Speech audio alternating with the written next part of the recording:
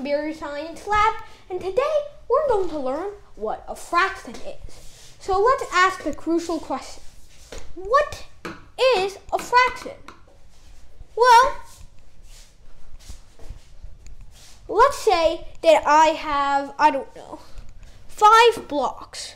So here's block number 1, and because I'm a really lazy guy, just going to copy and paste this.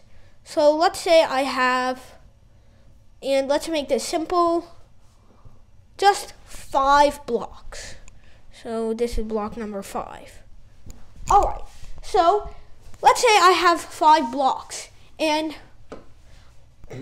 suddenly, because I'm just messing around with them, I lose 2 of them. So if I lose 2 of them, now this might sound like basic subtraction to you, but think about it. How many do I have left? And if you watch the previous parts of the series, it should immediately come to you 3. And if you haven't watched the last few parts of the series, just count 1, 2, 3. Now, how can we make this a fraction? Well, this is 3 out of how many were there originally? 1, 2, 3, 4, 5. 3 out of 5. So this basically shows you something like this. So 3 over 5 can be used to express something like this. But these are also like little division problems. This is what's called a proper fraction. What are the parts of a fraction? Well, a fraction has a numerator, which is the stuff on top, and a denominator, which is the stuff on the bottom. Now, you might have noticed in our original example, the stuff on the bottom was the original amount, and the stuff on the top was the amount that's left. Now, when this happens, when the numerator is less than the denominator, that's what we call a proper fraction. But we can also have improper fractions, where the numerator is greater than the denominator. An improper fraction might not make as much sense to you, but, oh, I got it. Let's say you have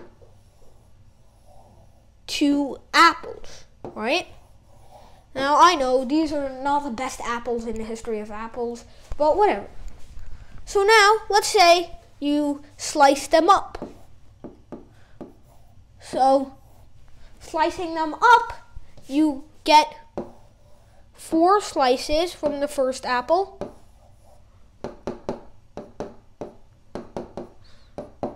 Yeah, I know, those aren't the best seeds, but... And you get 4 slices from the second apple. Now, let's pretend that the second apple looks exactly like the first apple because they have the same slices. So now, let's say you're getting the hunger and you eat 2 of them.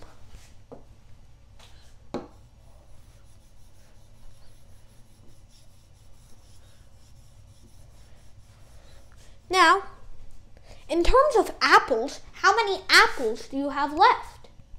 Well, you can't say... What the hell? Well, you can't say 6 out of 8 because there were originally 2 more. That's not how it works because that would be in terms of apple slices. We have 6 out of 8 apple slices left. But how many apples do we have left? Well, we know 4 slices make 1 apple, so that's 1. And then, what about these kiddos? Well, this is 2 slices out of 4, or half of an apple. So this is half an apple.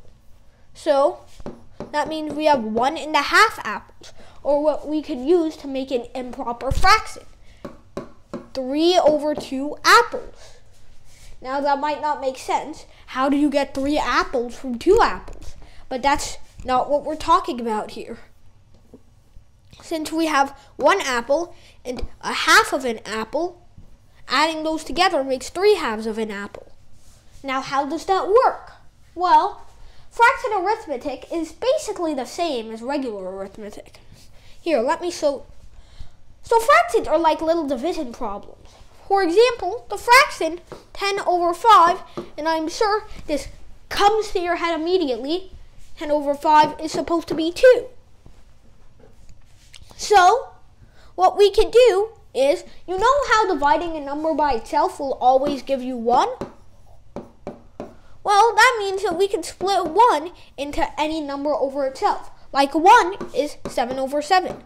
1 is 5 over 5. 1 is pi over pi. 1 is 17 million over 17 million. 1 is anything over itself. And this is super useful because remember that multiplying any number by 1 gives you itself. Pi times 1 is pi. 5 times 1 is 5. I don't know. Einstein times 1. I know that's not Einstein, but Einstein times 1 is equal to Einstein. He looks something like this, okay? I'm so sorry, Einstein. Okay. He looks like a demented old lady. Let's just remove that example, okay?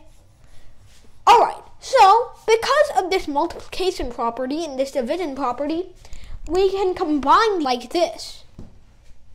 So, for example, that 1 plus 1/2 problem, we take that 1 and we can multiply it by 2 over 2.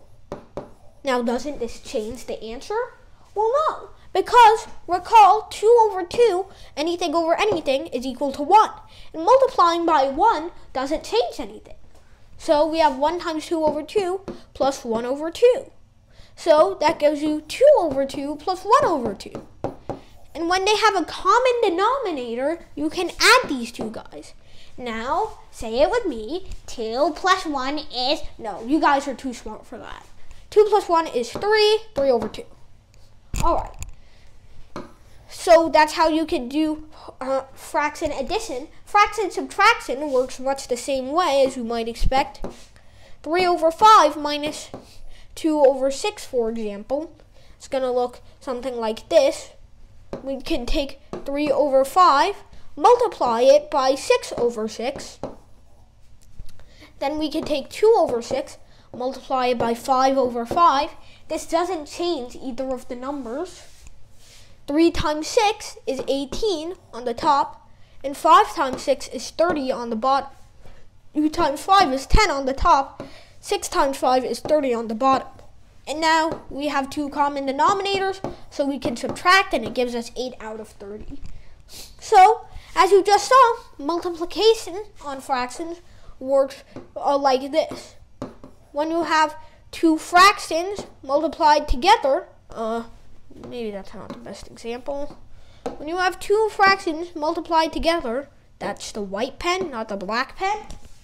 Then it basically becomes the numerator times numerator over the denominator times denominator. Oh yeah, and one more thing, guys. While you can add the numerators if they have something in common, if they have a common denominator, you cannot add the denominators if they have a common numerator.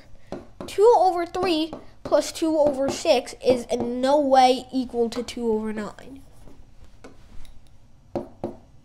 Oh my God. So just remember, don't do that. All right, and that's it for what is a fraction. Now we know fractions are like division. Fractions are kind of like expressing how much is left out of an original value. We know how to add, subtract, and multiply with fractions.